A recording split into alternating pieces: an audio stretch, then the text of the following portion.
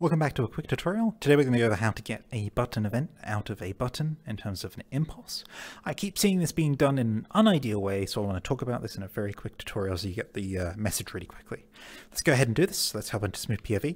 Here I've got a button. I spawned it in the world using the create new menu. I assume that you know how to get a button going. If you don't, there's some videos linked to the video description to tell you how to do this. Once you've got the button, we want to get an impulse out of it as quickly as possible. Let's go. So I'm going to equip my developer tooltip here. I'm going to hit secondary on the button. I'm going to open up the context menu and hit Open Inspector.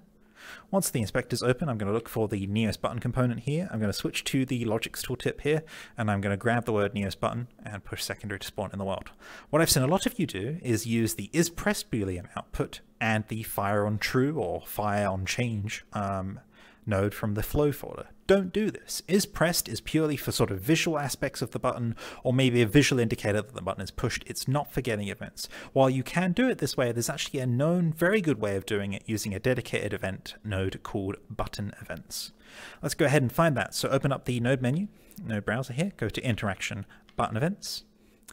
Once this is double triggered, trigger it in the world, and then connect the top of Neos button to the left-hand side of button events, and you've got a fully functional button events node that will give you events when the button is pushed, let go of, held, all sorts of stuff. The top one here is push, pressed. We can pull out our ribbon here and hit secondary, and you'll get an impulse every time the button is pushed. Why is this good? It's good because it means that you don't need to worry about fire on true.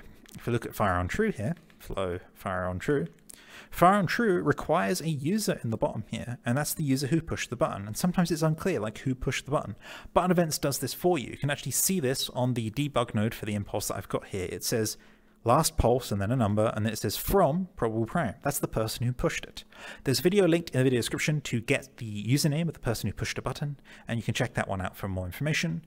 But this is the appropriate way to get a button event from a button. Don't use fire on true.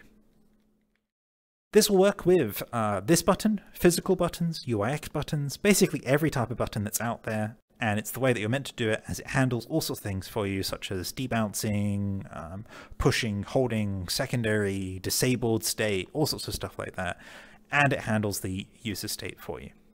Check the video description for more videos on this matter, including where I use buttons in many tutorials for more information, but this is meant to be a quick tutorial, so I'll sign off now.